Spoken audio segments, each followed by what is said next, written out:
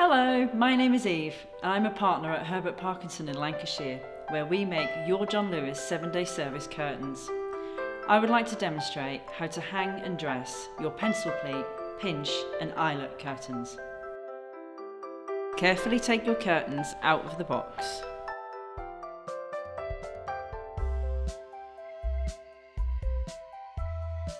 Remember, curtains should be hung sufficiently far from the window pane to avoid any condensation.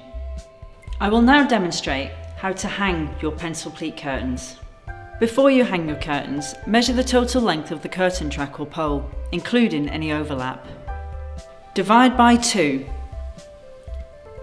to give the correct width for each curtain. If your curtains include part or half widths, these need to be positioned on the outer edge of the window.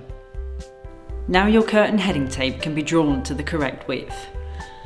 Start by securely knotting the inner edge of the heading tape. Pull the 3 cords at the outer curtain edge at the same time. Then gather the curtain in even pleats to the desired width. Tie off the cord and wind any surplus cord onto the cord tidy, which is included in the box.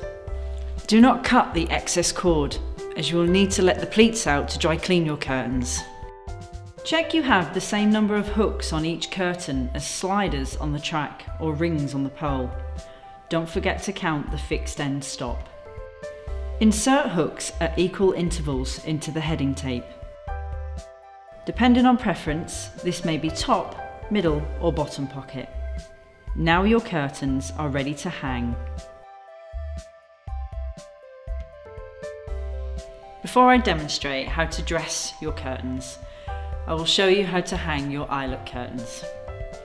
Gather the eyelets together, taking care to ensure that your chosen fabric is visible and not the lining. Remember, if your curtains include part or half widths, these need to be positioned on the outer edge of the window. Now your curtains are ready to hang. Release one end of the pole and slide the eyelets onto the pole, making sure the outermost ring sits between the fixing bracket and the decorative finial. Once again, before I demonstrate how to dress your curtains, I will show you how to hang your pinch pleat curtains. When hanging pinch pleat curtains, you will see that the hooks are already inserted and have been adjusted to your requirements. Should the hook position need to be adjusted, this can be done by moving the hooks down the slider from notch to notch. Should the hook need to be raised, move it down to the bottom of the slider until it comes off, then reinsert the hook onto the top of the slider and move it down to the desired position. Additional pin hooks are included. These should be inserted at the end of each curtain. Now your curtains are ready to hang. Once again, if your curtains include part or half widths, these need to be positioned on the outer edge of the window. I will now demonstrate how to dress your curtains.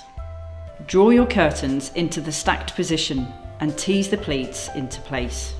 Starting from one side of the curtain, work from the top downwards, separating each pleat or fold by hand down the full length of the curtain. Once happy with the pleats, tie strips of fabric loosely down the length of the curtain and leave for a minimum of 24 hours, depending on fabric type, to set the pleats. Thank you for purchasing John Lewis curtains. I hope you have found this demonstration useful and that you are pleased with your purchase.